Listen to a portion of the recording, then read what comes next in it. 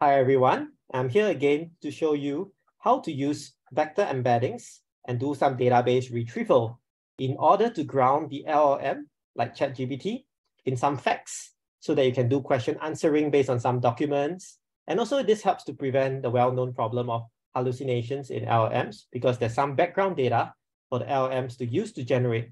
So let us see how to do this. Firstly, I use the notebook called the Pinecone vector database notebook. This is the example notebook, GPT-4 retrieval augmentation. Okay, this is actually a collaboration between OpenAI and Pinecone. The notebook doesn't really give you everything correctly. There's some code that is missing. So I actually help to augment it and do my own stuff as well. So I'll be running through how the code works. Firstly, let us download all the relevant modules. So you can see over here, these are the modules we need: tick token, OpenAI, LangChain, Pinecone. All right, so let's skip this step.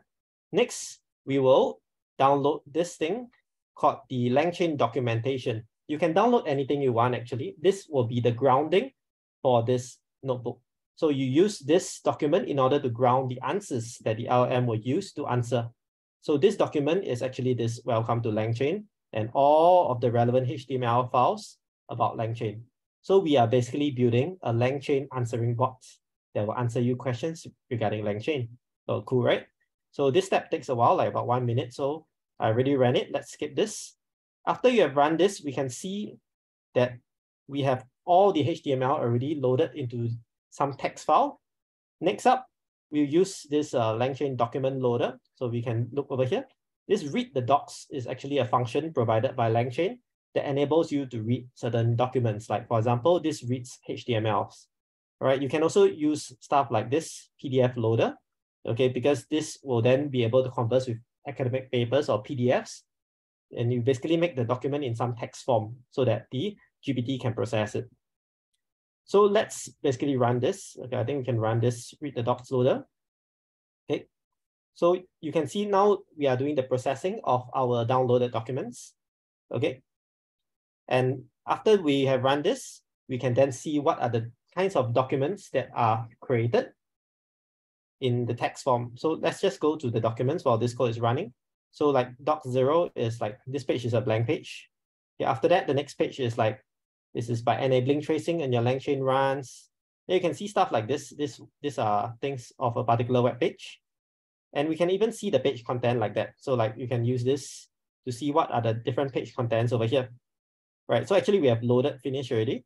So let's go back here and just run this. You can see what I'm saying is the same.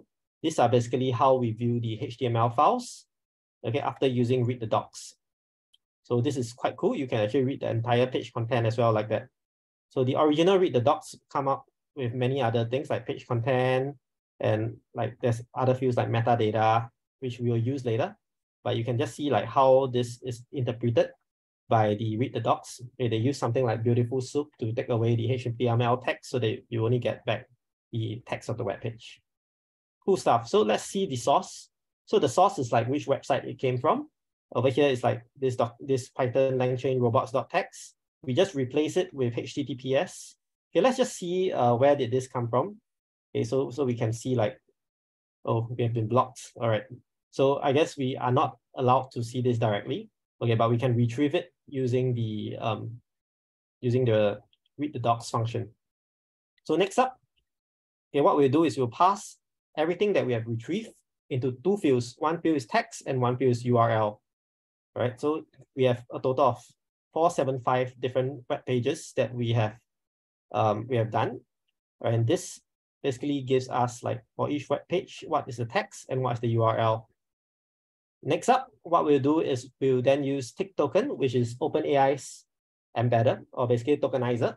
And this will basically create tokens from whatever you have. So let us use this thing called the recursive character text splitter, which will split the web pages into chunks of 400 tokens each with a chunk overlap of 20. So you can see that this is the function here. This is called the recursive character text splitter. And what they will do is basically create chunks of X number of tokens that you specify here with a specific chunk overlap. And this will go on until you reach the end of the document specified by one of these delimiters over here. So we can see more of like what are the chunks created. We can just run this. This is very fast. It's super fast. It just creates the chunks based on the data that we have, which is like the text and the URL fields. So we can see that from 495 chunks, sorry, 475 data chunks, we get now 2922 because we split them into now tokens of at most 400 tokens each, chunks of at most 400 tokens each. So one of the chunks is like this. You can see this is the text and the URL like that. Okay, the next chunk that we split by over here, we can see that this is definitely less than 400 tokens, but we have reached the end of the document already. That's why this is the end of that chunk. Okay, and also we have a URL over here. So we can see that we have 4 different chunks. I just want to illustrate something about vector similarity here. Look at chunks 0 and chunks 1. These are more or less general kind of illustration of the LangChain. Like basically what happens if we click on the default session, we can see that we have no traces and so on. So same thing over here, we can see each of the nested traces in more detail. These are more generic stuff about LangChain. Over here, chunks 400 and 401, they are more talking about a code to do the wrapper around Hugging Face embedding models. So this part here is a bit more specific to this Hugging Face embedding models. So what we will do is we will then use the embedding model. Over here, we have an OpenAI key, okay, which by right you shouldn't show people, but I'm just showing you here to show you how to get it done. So these are the API keys. When you create a new key, all right, you will be given the key here, which you can then copy and paste over here. If you want to delete away, you can just delete away the keys here, which I'll be doing afterwards.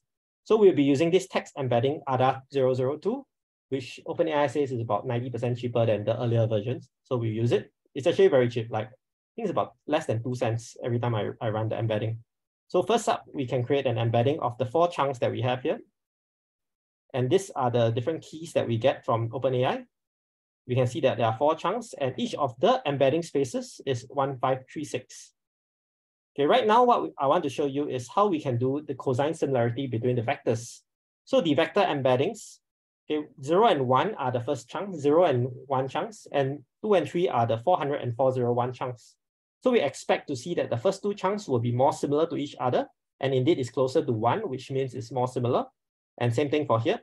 While the cosine similarity between chunks that are not related are not as high as the chunks that are related. So this indeed checks out. Here we actually just use dot product for cosine similarity because the magnitude of the vector is 1. Okay, for more details, I'll be actually having a separate video on this, on cosine similarity. But the idea is if the magnitude is 1, okay, maybe I can just draw it here. Like if you have a cosine similarity between two vectors, it's actually given by this. Vector A dot product vector B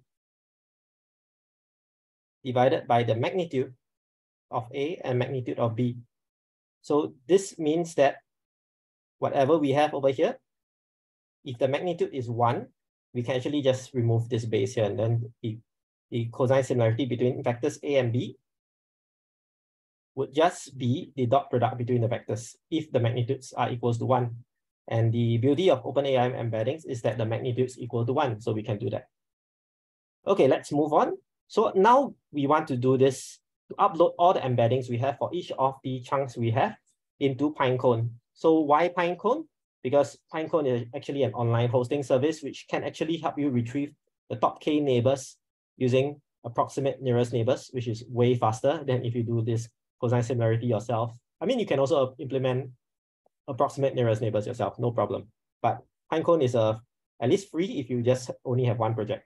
So over here, we create the project, and you can see that this is the API key and the environment that you use for your Pinecone. Of course, again, do not show this to people, but I'm just showing it to you here so that you can see this is the value and this is the environment that you copy and paste into your notebook.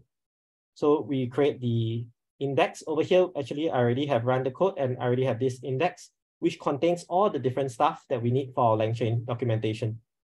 So this is the code in order to upload the embeddings we have created with OpenAI into Pinecone. So we have already run this, and now we can do retrieval. So this is the user query, maybe like, how do I use LLM chain in LangChain? So let's run this. We use the OpenAI embedding to generate our embedding XQ, and then we use the index that we have in Pinecone in order to query the top K neighbors. Like here we do 5 neighbors. You can see these are the neighbors that we have. And these neighbors are basically, like you can see over here, LangChain interface for chains and so on. This gives you the text and the URL that is most similar to these chains. So it's quite cool because like here we have all the chain stuff already. So chains, you see, all this have stuff that has chains in here. So it means the embedding space is more or less correct. It has retrieved the right kind of vectors. So we then augment our query with all the text examples here. So in the example notebook, they only use the text. They did not use the URL. Okay, but I've augmented with URL towards the end of the notebook. I'll show you this later. So these are the 1, 2, 3, 4, 5, the 5 different chunks that we have retrieved using vector similarity. And this is the query. So now we prime the model saying that you are a question and answer bot, answers user questions based on information provided by user above each question. If the information can't be found in information provided by user, you say, I don't know. So let's use the GPT 3.5 Turbo. You can see this is the models that we have. So this is ChatGPT. Of course, you can also use other models. Here we use the chat completion API, which basically just does a chat kind of function with the user. You can then put like some system message and some user message over here. So let's see what's the response for this. So we get this. LangChain provides a standard interface for chains called LangChains. You can use it to sequence calls to an LLM. This is actually more or less correct. So this is quite cool because you can then use the augmented memory in order to ground the answer to be more truthful. So let's see how it does for a non-augmented query. Let's take a look at this over here. So for this non-augmented query, you see, I don't have enough information. Okay, so let's take away the I don't know part because earlier on we say that if you don't know, you say don't know. So let's see what happens if we say we take the I don't know part away and we just replace it with you answer the user questions. So let's see what happens. And we can see that okay, so for all this, whenever I run, each query is about like 2 cents. You can see the usage over here. I experimented with it just now. So I've used about 29 cents. So actually it's less than 2 cents. It's like 0.0002 cents. It's actually quite cheap to do this embeddings. So they say that about 2,000 web pages cost about $1. So just use it with caution, but I would say it's much cheaper than using the API for ChatGPT. Okay, so right now, this is what the ChatGPT gives us. Like over here, they have lang coins and everything. So it's not LLM chain is blockchain. So it's not exactly the chain that we are referring to here because this uses the ChatGPT innate knowledge, which may not be very well tuned to the LLM chain documents. So you can see this is not exactly the answer that we would like to. So let's go to see like how we can input the URL. So instead of just, something wrong with this in REST matches. Okay, so what I need to do is I need to rerun the top part here again. I need to run this part here because the REST over here, unfortunately, I'm using the same REST as below. So, okay, we have run the REST thing already. Let's take a look at this. So let's run this and see the augmented query now. And you can see that the augmented query now contains the text and the URL for each of the documentation that we have retrieved, the 400 token chunks, right? So I augmented the primer. I say that you have received some background information in the format text URL. You have to answer by citing each part of the answer with the relevant URL in brackets at the end of each part. The format for answering each URL is like this. Answer from URL 1, answer from URL 2, and so on. Use at least 2 URLs if possible. So this is more or less what's going to happen. So we run this. And then we see what message is generated. So not bad, you see, it provides an interface for chains and so on, and even gives the web page here. Just wonder whether I can use this web page because earlier on they say I've been blocked. So let's see whether this works out. Oh, you have been blocked. So yeah, but this came from one of the documentation. So let us see whether I can do something else. Like recently I did a video on the React agent. So let's see whether I can like, how do I use the React agent in LangChain? Let's try this. Okay, we embed it into the documentation in the embedding and retrieve the top 5 neighbors from Pinecone. We can see 0-shot React. Okay, it looks like it's correct. Then over here, yeah, it looks like it might actually have the right kind of, there's action and observation already. So there's some promise. So let's take a look at how this is over here. So let's see over here. Oh, where is it? Yeah, we need to do the augmented query context first. We do the augmented query. So this is what happens. This is the first is the agent types. And we have some chains, and yeah, length chain with memory and so on. Let's see what the model outputs.